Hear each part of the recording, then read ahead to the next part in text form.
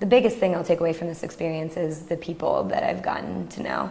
And I think a stronger sense of my own identity and more comfortability in that.